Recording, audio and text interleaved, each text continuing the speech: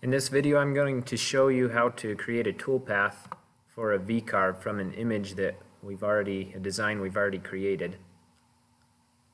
The first thing I'm going to do, I've already got my vectors for my design, but I'm going to draw a box around it, and I'll tell you why later. I'll explain it, it'll make more sense. We'll draw just a simple box and apply. I'm going to center that box. Okay, so now we have an image and a box, all in vectors. Now we need to switch to the Toolpaths tab. So over here on the left side, if you click this button, it will close the Design tab and open up the Toolpaths tab.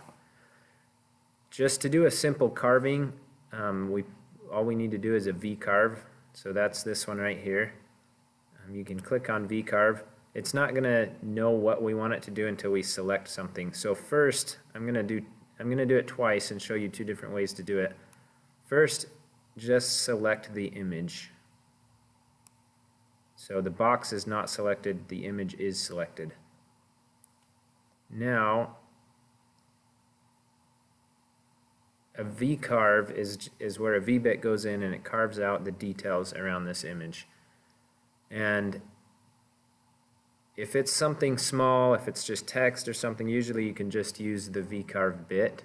However, if it's a little bit bigger and you're going to have a lot of flat area in between, first of all, you should set a flat depth. Tell it how deep you want it to go before it stops. Otherwise, it'll just keep going as deep as it needs to make that image. So I'm going to say go 1/8 of an inch deep. That's my flat depth.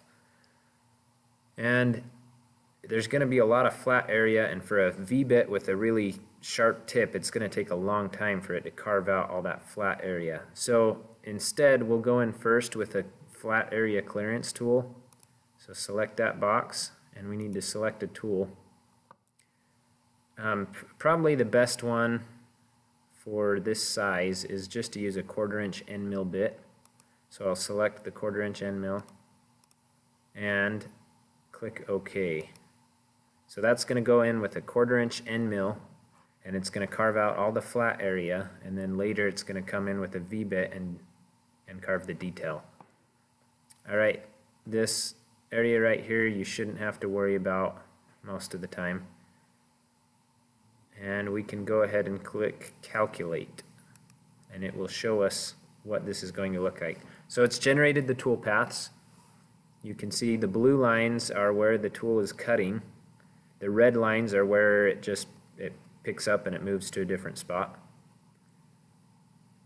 And our toolpaths are selected, so I will click on Preview All Toolpaths.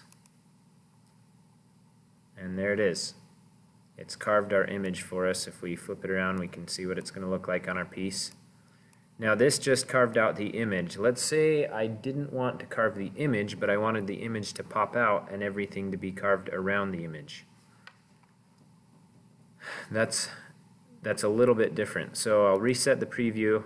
I'll close out of here and go back to my Design tab out of the 3D view.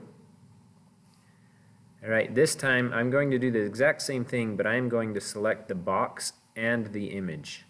Now a v-carve, all it does is it finds two lines and it carves between those two lines.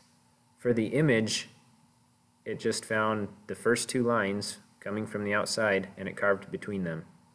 If we select the box, then the first two lines become the box and the outside of the image. Now it's going to carve that area and it's going to leave our image raised up out of the wood. So if I click v-carve, I'll do the exact same thing. 0.125 for our flat depth, that's 1/8 of an inch. It's a 1/4 inch end mill with a 90-degree V-bit. Click Calculate. And I can't click Preview All Toolpaths or it will do the last one and this one. So I'll just select first the flat area clearance. That's what it'll look like with the 1/4 inch end mill. Then it's going to do the V-carve, and there it is.